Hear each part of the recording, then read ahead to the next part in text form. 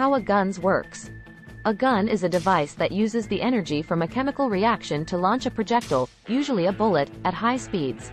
Here are the basic steps of how a gun works. Loading. The gun is loaded with ammunition, which typically consists of a bullet, gunpowder, and a primer.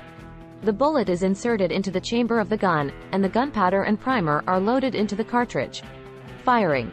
When the trigger is pulled, the firing pin strikes the primer, igniting the gunpowder.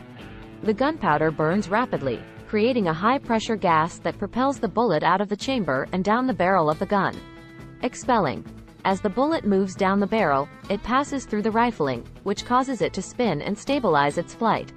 The expanding gas behind the bullet also creates a recoil force that pushes the gun back against the shooter's shoulder. Ejecting. After the bullet leaves the barrel, the spent casing, i.e. the empty cartridge, is ejected from the gun. This is typically done using an extractor or ejector mechanism. Repeating. If the gun is a semi-automatic or automatic weapon, the next round is automatically loaded into the chamber, and the firing process can be repeated.